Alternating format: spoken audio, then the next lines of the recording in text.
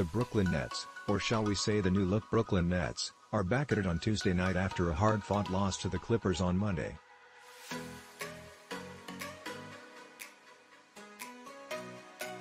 Cam Thomas did what he could to put the team on his back with a 47-point performance on Monday, and now with a few new friends in tow he'll look to beat the Suns, who are only 10-17 on the road this season.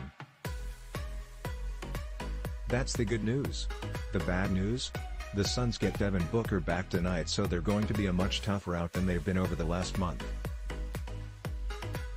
WHO, Brooklyn Nets, 32-21, versus Phoenix Suns, 29-26 when, 7:30 p.m. estWHERE, TNT, National, Yes Network, Local and App, WFAN-FM, Radio Game Preview.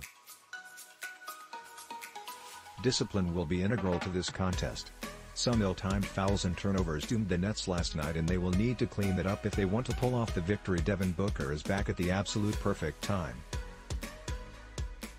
The Western Conference is crowded and Book could be the player to get them back to title contention.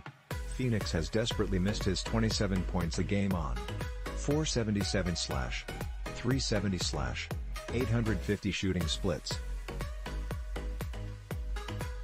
Tonight is the first game of a 3 games in 4 nights stretch, so it stands to reason he'll sit a game out.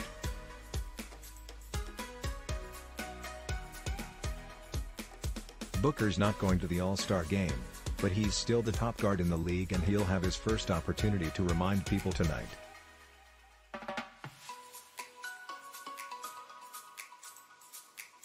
Ben Simmons is back, and it's going to be interesting to see how he is utilized tonight. Will he be on a minutes restriction? Who knows? With Irving gone, he'll have the ball in his hands even more, and his job will be to keep the offense moving. Simmons will likely slide back into his role as second center on the team, and the Nets will need him to bang on the inside and get the team on the go in transition.